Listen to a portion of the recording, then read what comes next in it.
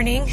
I am up a whole lot earlier than I like to be, but that is part of getting ready for a triathlon.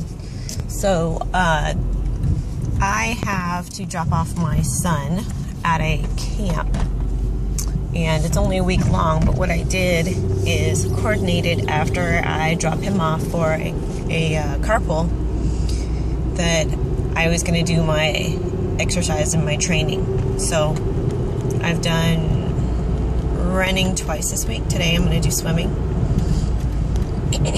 And part of getting ready for this whole thing is that you have to make sure when you're doing your training you've got everything prepared the night before to make sure your day goes smoothly, because now that you're training, you're adding in an extra part of your day that you're not used to doing. So the running actually was the easiest for me because I could just take out any workout clothes and get that ready. Swimming, however, is a little bit different. I have to make sure that I have a towel and what I'm going to swim in, and then what I'm trying to train for. So I actually do not own a pair of goggles yet, so I borrow the goggles, and then I also borrow a cap so I can practice putting on a cap.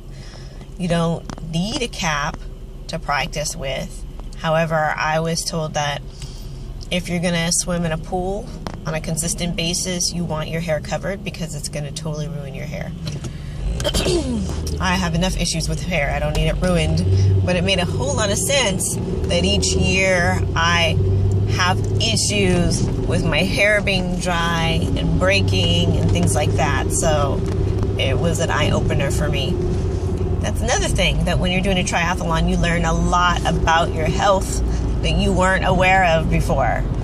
And one of the greatest side effects is you're learning more about your body, you become healthier for it, and you tone up everywhere. It's fabulous. It's the best weight loss program, I think.